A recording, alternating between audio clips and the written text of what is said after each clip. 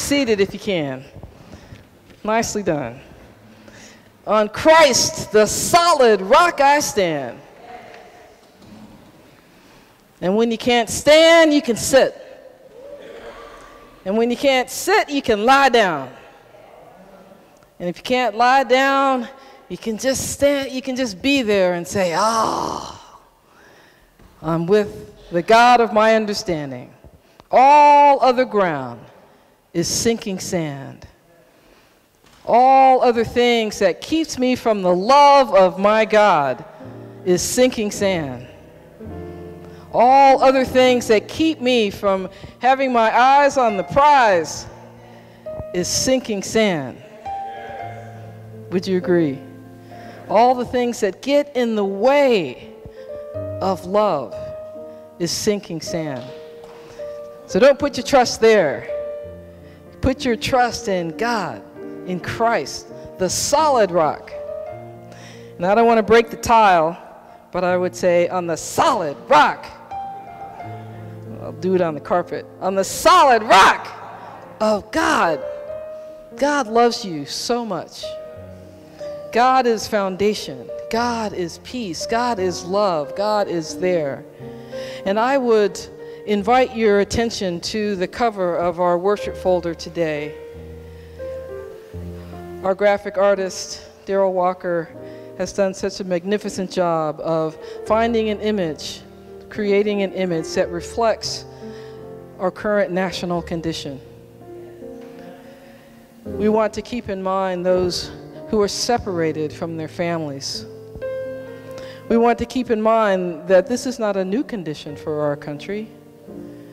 We repeat these conditions over and over and over again. And what are God's people to do?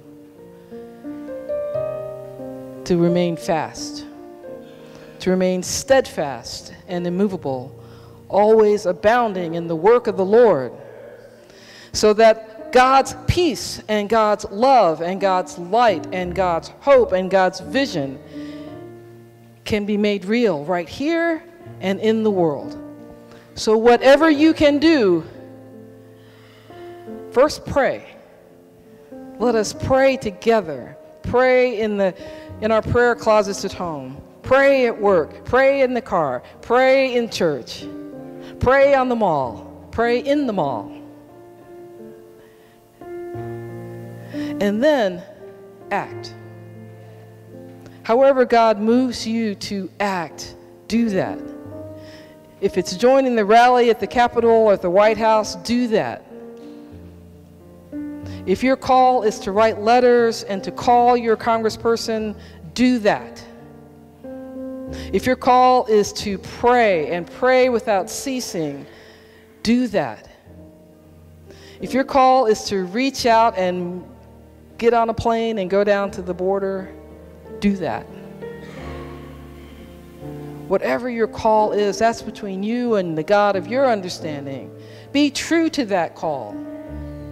Be true to the passion that God has put into your heart, that we as a church may be for justice, for all, indivisible, united, we as a nation can be. Amen. Today's message and today's focus is during our Pride Tide. This is our last Sunday of our Pride season, is about storms. We can be in that storm, and though the storms may roll in your life, know that your soul is anchored in the Lord. You can look across the waves and the billows of the sea, and your soul is anchored in the Lord. Let us go to our God in prayer. Great and gracious God, you are an amazing and a wonderful God. You are a present God. You are a mighty God. You are God with us, Emmanuel. God, during this time of sorrow and joy, of trials and tribulations, of questions. God, help our soul to be anchored in you. Gracious God, we don't understand all that's going on around us, yet we can do what we can do. And we can do what you have commissioned each and every one of us to do. We can love. We can pray to you, O God. We can act on our passions. We can speak out and sign out and write out. God, move our hearts. Trouble our spirits, O God, that we cannot rest. That we cannot rest until justice is served, until justice comes. Give us a heart for you and a heart for your people, O God. Thank you for your love. Thank you for your spirit. And thank you for this community and congregation. We pray in your precious and most holy name. Amen.